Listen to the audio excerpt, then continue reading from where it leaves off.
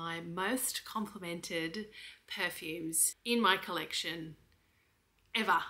If you are a regular on my channel, you will probably already know the #1 fragrance of mine that is most complimented, but I've chosen 5. So let's just get started. I haven't ordered this specifically from least complimented to most complimented, but I'm leaving my most favorite, most complimented perfume to last. We are starting off with Scandale Le Parfum by Jean-Paul Gaultier, and you can see I've actually nearly finished this bottle. This is a 30 ml, so it does not have the legs in the 50 and 100 ml size bottles, the upside down legs. This one's very similar to Dior, I think it's Hypnotic Poison. There's not a lot of ingredients or notes in this perfume. So the top note is jasmine and the base is vanilla, just vanilla, and the middle notes is caramel and salt. So it's kind of got a salted caramel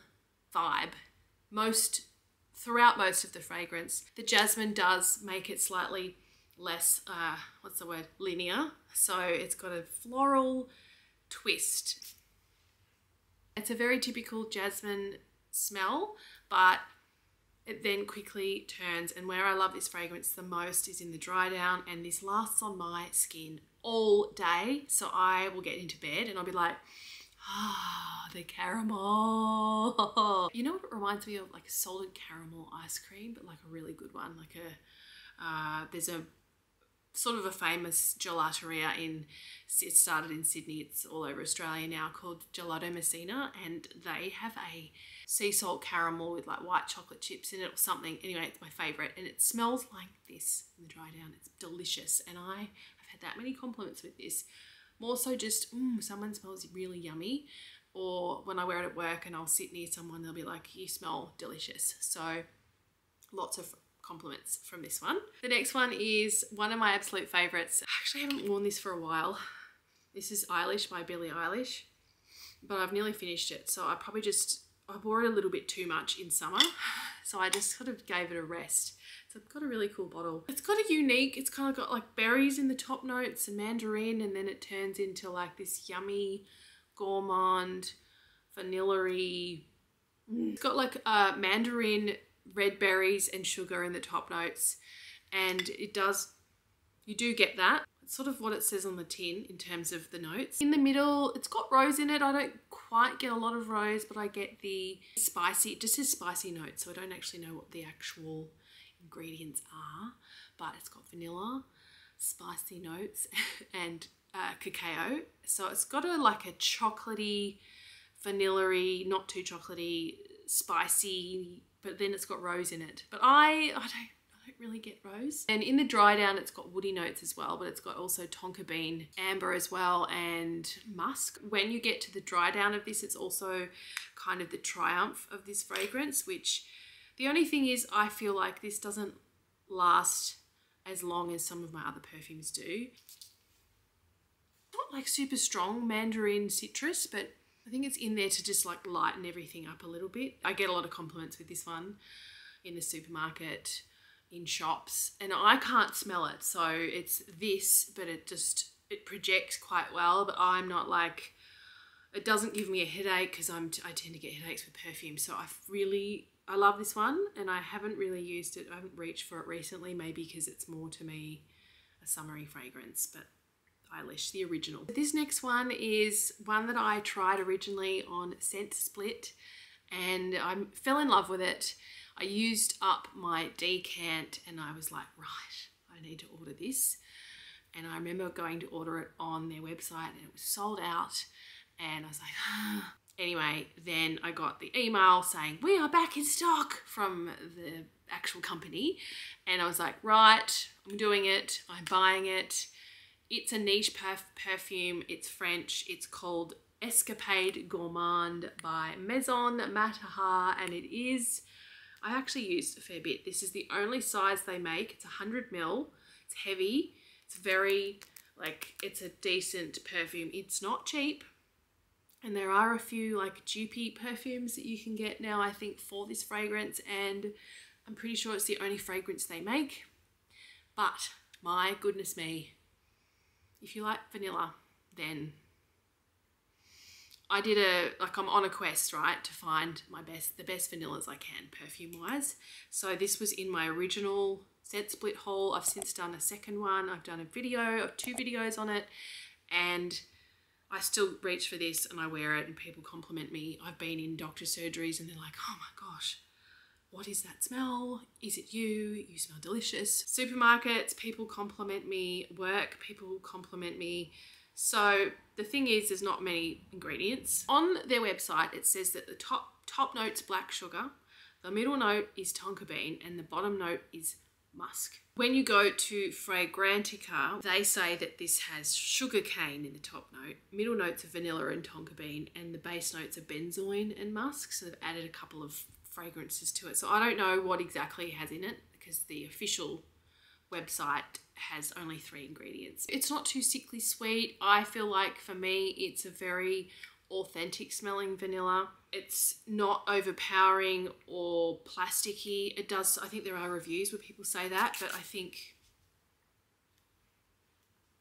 it just smells like, it smells like a dessert. It's delicious, and I don't need a lot, and it is divine, and I always get compliments. So very nice vanilla. And I would say, I've tried so many vanillas, probably 30 to 40 at the moment I've tried, and I haven't wanted to buy very many.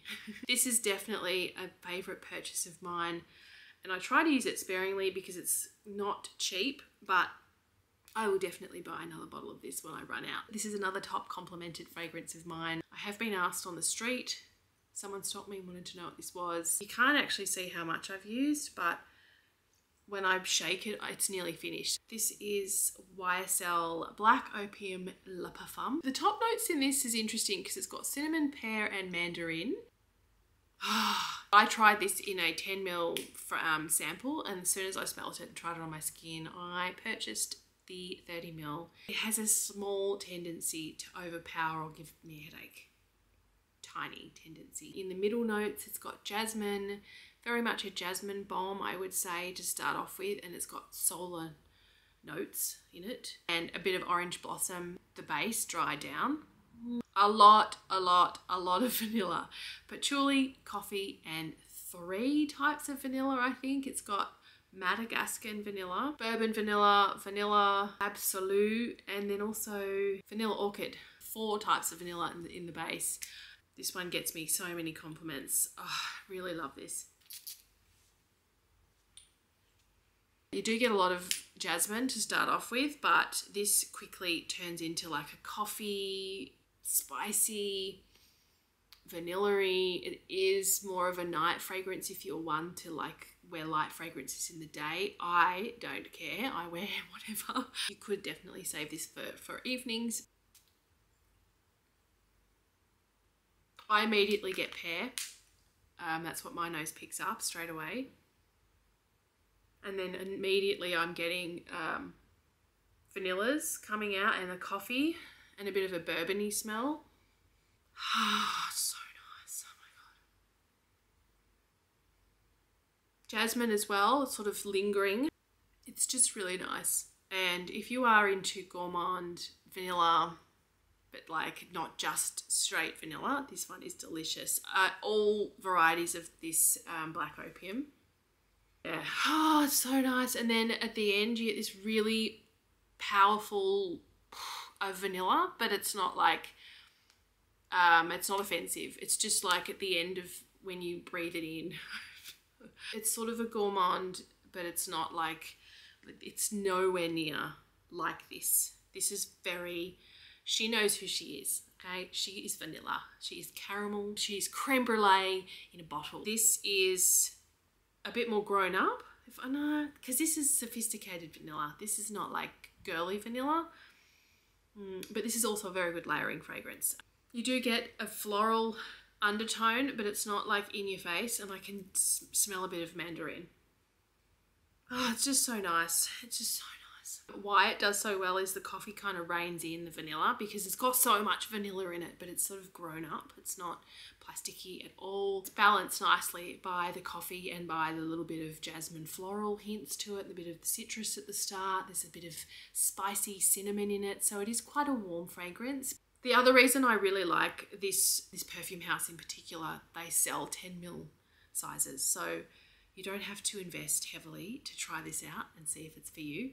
And if you are even still unsure, you can go to any scent decant website and you can probably get this for a couple of like $10 or something. So yes, she gets me a lot of compliments and I love her very much.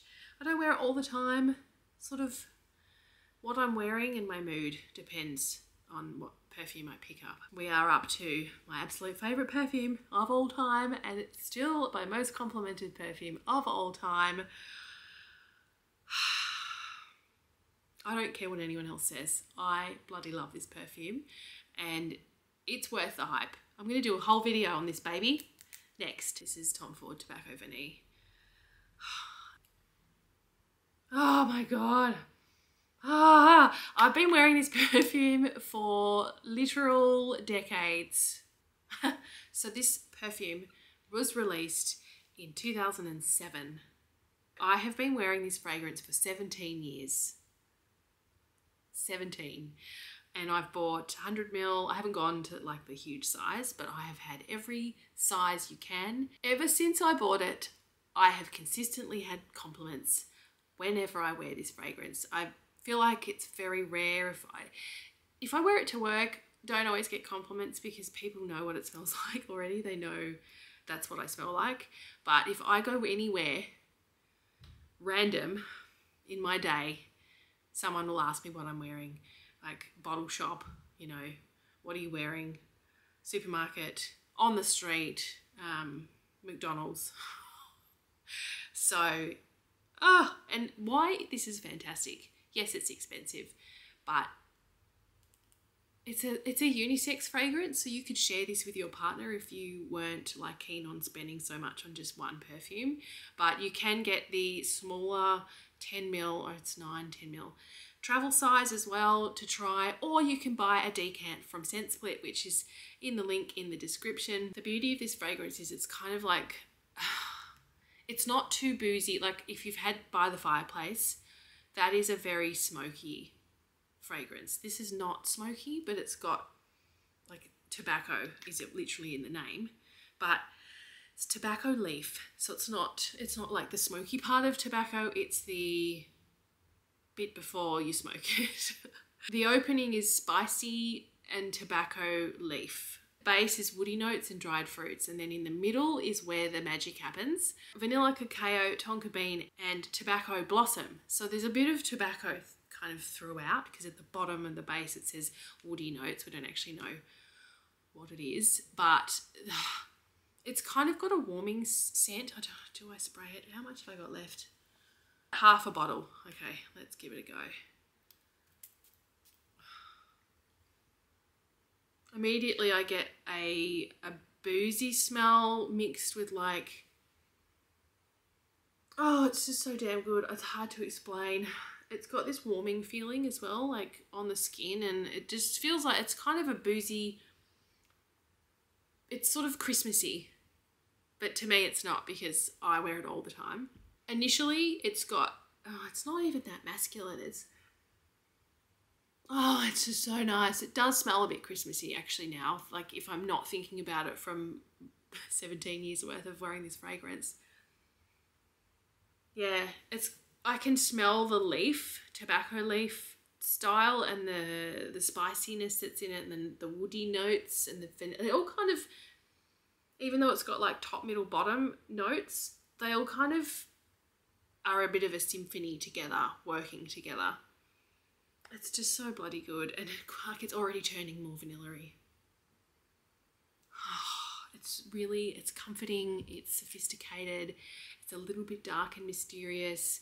It's just it's got a sexy, cozy, inviting, it's very memorable, and people can smell it as well. And if they know this fragrance, they will know what it is. Always, always, always my favourite. I don't care what anyone else says. They are my current most complimented fragrances in my perfume collection. It's August 2024, just in case this is relevant. What are your most complimented fragrances in your perfume collection? Do you have any that I have? Do you dislike any that I have? Do you get similar compliments to me with any of these fragrances if you have them? If you're interested in my perfume collection video, there will be a link on screen for you if you would like to stick around and watch that one. Otherwise, I will see you in my next video. Mwah! Bye!